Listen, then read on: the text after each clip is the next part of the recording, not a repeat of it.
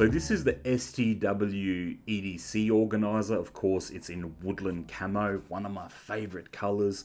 We got that Carryology patch on top, and this also I wouldn't classify as a pocket organizer. I'd have this in my backpack, in my duffel bag, in my glove box.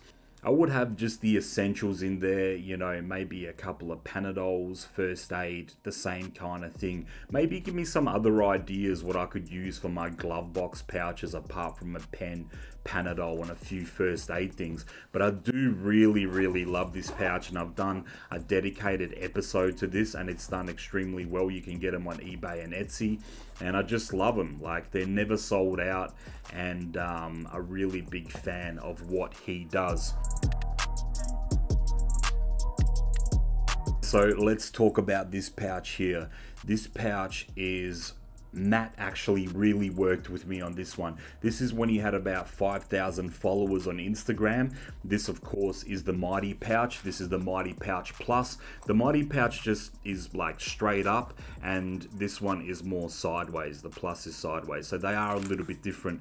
But I was pestering Matt for so long, and then one day he just reached out and said, hey, I can ship this pouch to Australia. And I remember when I got it and posted it on Instagram, there were so many people in Australia that were like, how did you get that? And I said, look, he's opened up shipping to Australia now. It's just a matter of looking at the drops, following him on Instagram, and maybe you can get yours too. I've had so many people reach out to me and say, I can't get it. It's unbelievable. It's BS. And it's funny because I've never really had a problem getting him. Sometimes you got to pay up a little bit. Like this one here, my friend ended up getting, and he didn't really like the purple. So he reached out to me and said, hey, did you want it? And I was like, of course. He was flying to Australia for business. He brought it into Australia and then he shipped it to me, and he made a couple of bucks and he ended up passing it on. I've actually worked out another deal with him as well.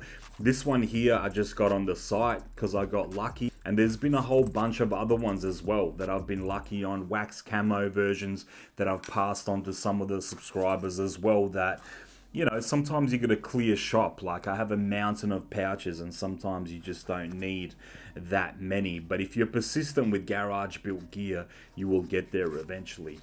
And then there were two, and I wanted to talk about a guy called Mark in Colorado that makes these amazing pocket organizers. These are some of my absolute favorites. And the reason is because they are small and they don't take up a lot of room in my pockets. And I feel like this is what a pocket organizer should be.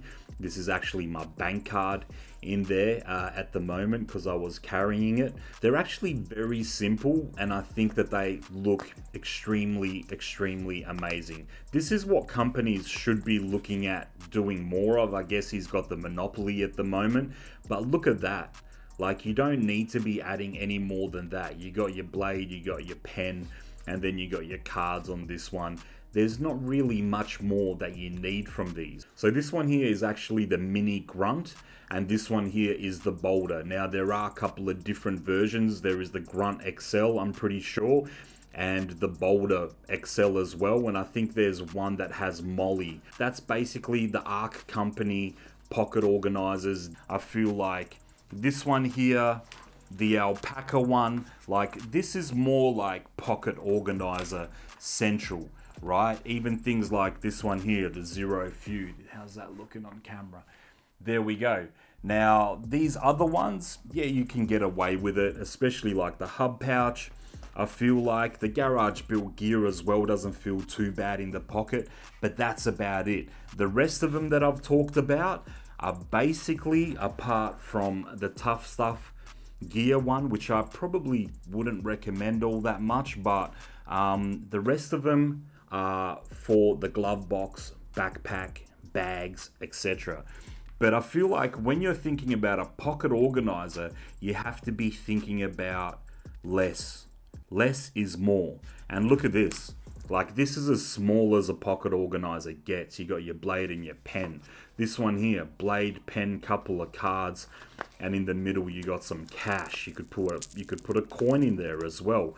Same with this one.